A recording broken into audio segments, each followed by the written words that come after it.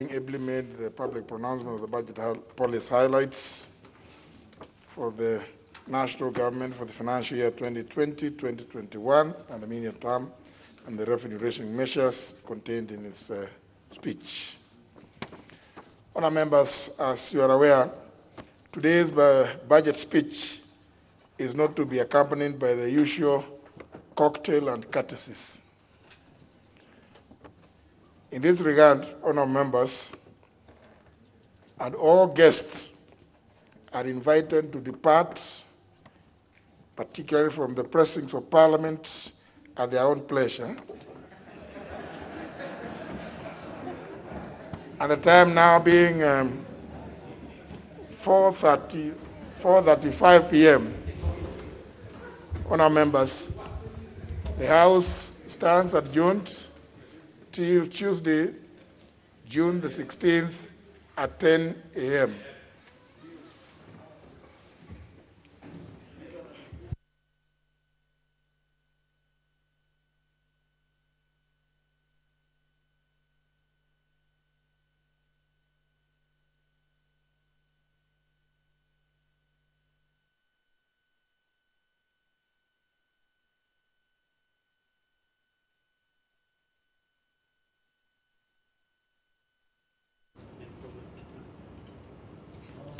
And there we have it. We've had the Treasury Cabinet Secretary Ukur Yatani tabling his maiden budget before the National Assembly.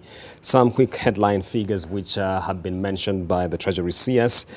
Aggregate expenditure stands at 2.7 trillion shillings, and of course the revenue is projected at 1.8 trillion shillings, and therefore what that means is that the government is staring at a deficit or a shortfall of 840.6 billion shillings, which the Treasury Cabinet Secretary has indicated that will be sourced both domestically and externally, with external sourcing standing at about 347 billion shillings.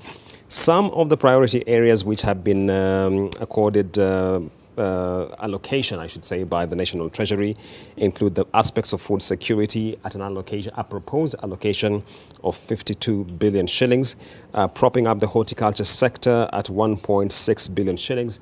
The government is again talking about 3 billion shillings designated for subsidies of agriculture inputs. You'll remember that not too far back, CS for Agriculture Peter Munya indicated that the government was doing away with the input subsidy scheme. So we wait to see how this will exactly play out. For the manufacturing sector, once again, the government reiterating the designation of 600 million shillings set aside for the purchase of locally assembled vehicles. And the Treasury has also spoken to the subject of pending bills where it has indicated about 38 billion shillings, and of course directing the counties to accelerate the rate at which this is settled. The Kenya Mortgage Refinance Corporation, which is targeted at ensuring there's access to affordable housing, has raised thus far 2 billion shillings. That's the KMRC by itself. Of course, the Treasury CS indicated that the Treasury has mobilized additional resources from external financiers. So we wait to see that breakdown and how it looks like. The Treasury has also indicated matters regarding 5 billion shillings set aside for